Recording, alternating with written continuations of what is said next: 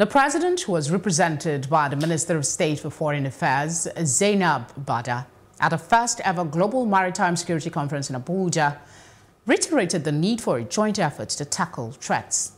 He said security in the region is vital to global trade in view of the fact that many critical trade routes connecting the continent to the rest of the world run through the Gulf. He also said safety and security of sea transportation are critical for seamless trade and effective economic integration, especially now that Africa is forging ahead with the Phase 2 negotiations for the creation of the African Continental Free Trade Area. I still have my guest with me in the studio, Tunji Abdulhameed. Thank you very much for joining us. Legal practitioner, of course. We have Austin Peacemaker, Security Affairs Analyst. Pleasure to have you join us. Thank you. Just let me start with your thoughts on this speech about needing global collective efforts of stakeholders to tackle maritime security. It shows that Nigeria has begun to take its place among nations in the world. We are seen as big brothers in Africa, and it is necessary for us to begin to understand that regional security also is paramount to our own security within our country. It's just like the saying that goes that insecurity anywhere in the world is insecurity everywhere in the world.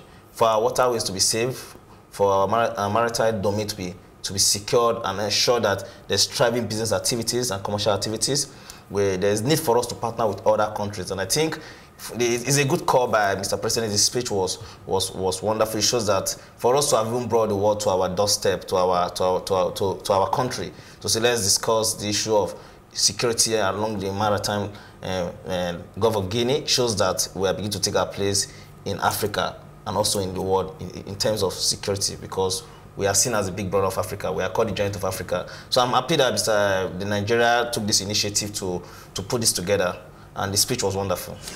Beyond the wonderful speech, let's look at the stats that was presented during that speech. And one of them is that Buhari quoted 2019 statistics saying it indicates that efforts to eradicate the menace by the government of the region are yielding results. He's saying that security situation around the Gulf area seems not so bad as in previous years. Do you agree? Yeah, maybe, because before now, where piracy and the armed robbery at our sea level or whatever has been an issue. In fact, 30% of it is about piracy covered 30% of the issue with regards to security in that regard. I think the call is good, because they are asking for a proper further enforcement and legal framework, and that will ensure that proper adequate security is given and the adequate punishment is given whenever that is happen.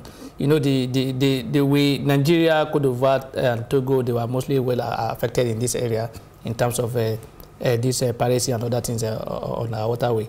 So we need to they have to be more secured. The maritime, if our water system is not secure, they may not be able to. Our crude oil is not safe, and other things are not safe. The people will just be carrying out illegal activities, and they will be making away with it. So they are calling for law that will ensure and protect and ensure check on this issue. So they want a proper improvement in our legal framework to ensure that. I think we actually have. The statement also mentioned the Suppression of Piracy and Other Maritime Offence Act. It was signed into law. Yeah, I said they are they are asking for improvement on it. In other words, look at other area of it that has not been properly covered. But this was just a recent bill. Couldn't that have been covered? Law cannot be. There's no way law can. This was signed in June 2019. Maybe some other thing has come up that they want to see it. It's not only in Nigeria that we're talking about now. We're talking about other African countries. They should collaborate. If we have our own law that is good, and they don't have enough law that can protect. You know, once you leave our soil and you move to the other soil, our law will not apply. Is it actually an inadequacy in the law framework, or it is the implementation of these laws that is an issue? Because you remember when our borders were closed for rice importation from some countries, we heard that some of these smugglers chose to go by sea, meaning that there must be something that I mean, there's some leeway saying that there's no adequate security provided in that area, because it's very dangerous to be on. Those pirates, those who are into that piracy or whatever, they have more sophisticated weapons than those who are even supposed to be protection. Exactly. So that's what they are calling for. They are calling for improvement in the legal framework and the security strategy in that area. So they want the situation. Laws differ from different countries. Exactly. Just as you say, if you leave the waterway of the Nigerian waterway, you are now bounded by the laws of another country, probably the law of the nearby country that you are going through. And if their laws are not as robust as our laws, it's going to be very difficult. Okay, what sort of specific terms, what sort of improvements are you looking to see in maritime security across the region? There should be a robust, there should be treaties that should be signed by both countries that are involved, that have the same waterway, that do the same maritime business. There should be treaties, there should be agreements that should be signed that will protect both parties and protect both nations. I think that one is very, very specific. It's straight to the point that both countries need to come together, and I think this is what this conference is out to also achieve, to sign treaties, to agree. Because if I choose, it's just like when during the heat of Boko Haram attack in Nigeria, and Nigerian came out to say, oh, that we are playing our own part, but around Niger, Chad, there are loops. Oh, it seems this country are not helping us to achieve this fight. Probably they came from this side or they came from this country and all. So it's just the same with waterways, maritime laws. So there's need for both countries to come together and agree to say, okay, let's protect ourselves. And do more to ensure that there is adequate security. You know, we said when you join hand to combat an issue, you can get a thing done by doing it alone. So even if you are doing it alone and other people are not supporting that regard, you know, and when we talk about Gulf of Guinea, we are talking about so many countries, not only Nigeria, but you know, we are mostly affected, particularly those of us in the West and Central Africa, the Cote d'Ivoire, Togo, Nigeria, and some of, you know. So if there is no adequate security, if there is no proper planning from each of the countries that are involved in it, we may not be able to get any result. Even if we are doing well, the ones they escape to that area, that is all. So you have everybody, they are calling everybody to be at alert, provide enough security, improve on your security facility and whatever, to ensure that we are able to cover this piracy and the armed robbery on the maritime situation. Is this conversation coming up because of the free trade zone agreement that we just signed, and you know, ways? Is this the reason we signed a free trade agreement and we are blocking our border for other countries to come in? Are you not seeing contradiction? So how? Because if you sign a trade, how does it all work together? You have said it. Most time our problem is about enforcement and implementation. We don't implement very well. We don't enforce very well.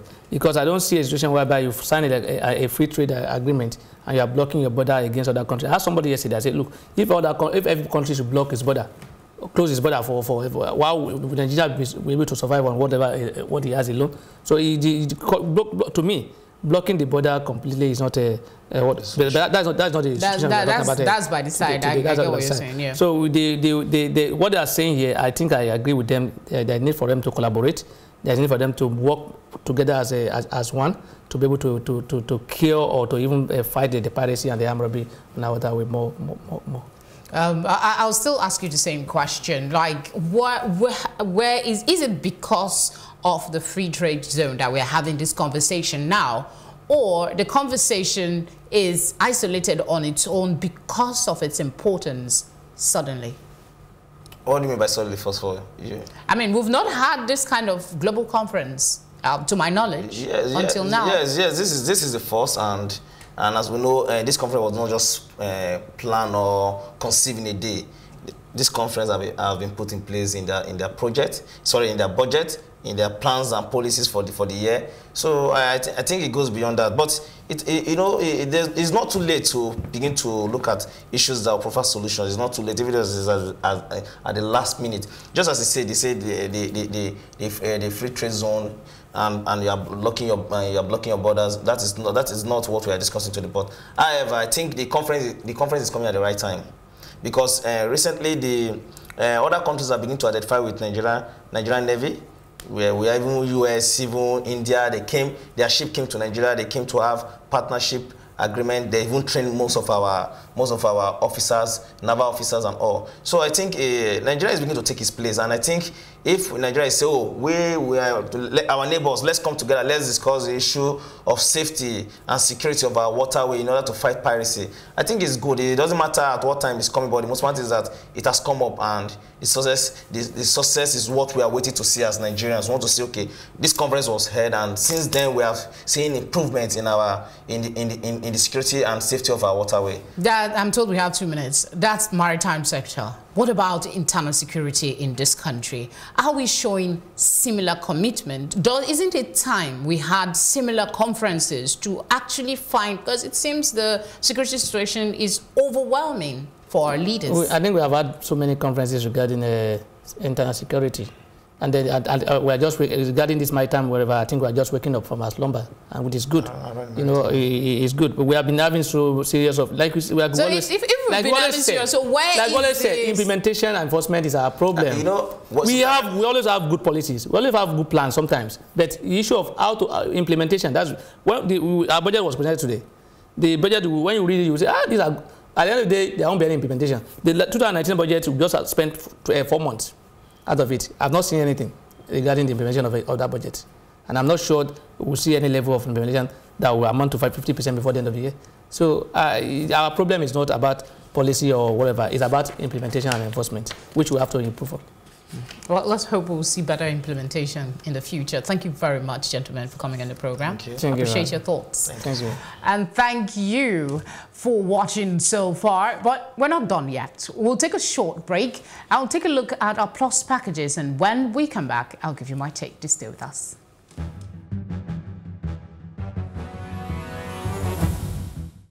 Governors under the name the Progressive Governors Forum belonging to the All Progressives Congress visited the National Assembly in an effort to build ties with the legislative arm of government following the dispute arising from the crisis which emanated from the inauguration of the Bauchi and Edo State Houses of Assembly. The governors, led by the Governor of Katsina State, Aminu Masari, paid a courtesy call to the President of the Senate and the Speaker of the House of Representatives, emphasizing on the need to build trust. Governor Masari urged all present to manage current political relations in the interest of the nation and comply with the provisions of the party's constitution. The Speaker of the House of Representatives, Femi Gbajabiamila, also did not hide his displeasure over the recent court ruling barring the House of Representatives from taking over the Edo State House of Assembly. So as leaders with conscience, we need to make amends, especially in the area of management of political relations across all blocks of party stakeholders. We need not remind ourselves of what happened between 2015 and 2019. We, unfortunately, allowed avoidable circumstances to give new life to our political opponents, especially parties in opposition to APC, like PDP. We have not managed our personal aspirations to contest elections through the inability of our party leadership to pensively ensure broad consultations leading to collective decisions that are the causes of most of these avoidable circumstances. We know what had happened, the build-up to 2019, the crisis we have in so many states within our own political party. I'm sure this paragraph in particular is referring to those crises that could have been avoided. Recognizing that conflicting demands from all stakeholders will not be easy to manage. Compliance with provisions of our party's constitution. We intend to remain very resolute. We intend to remain very loyal to the party and the principles the party stands for. We intend to remain committed and dedicated to Nigerian ideals of making sure that Nigeria provides all the necessary services to citizens, and especially when it comes to the area of ensuring the security, safety, and welfare of citizens. It is necessary that the two levels, in fact, all the levels of government work together. We have certain issues that we cannot do alone at the national level. When we have to take out 11, 12, or 13, or even 14 million children out of school, off the streets, the federal government cannot do that alone. This is something that I think the two levels of government, particularly the states and the federal government, will have to work together.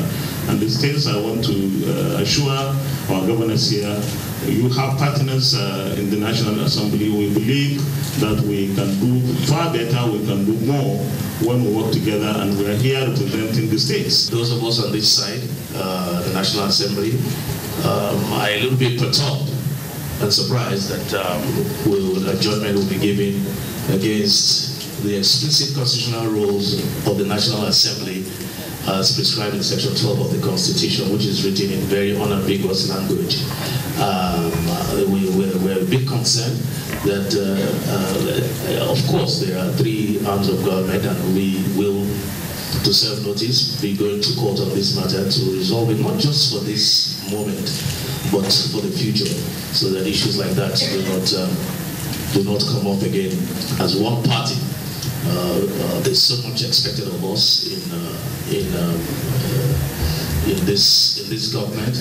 We are going to need one another. It's going to have to be a symbiotic relationship between the governors and the legislators, and that's what we look forward to. We will probably have a more robust conversation after the press has gone out and we've heard the presentation.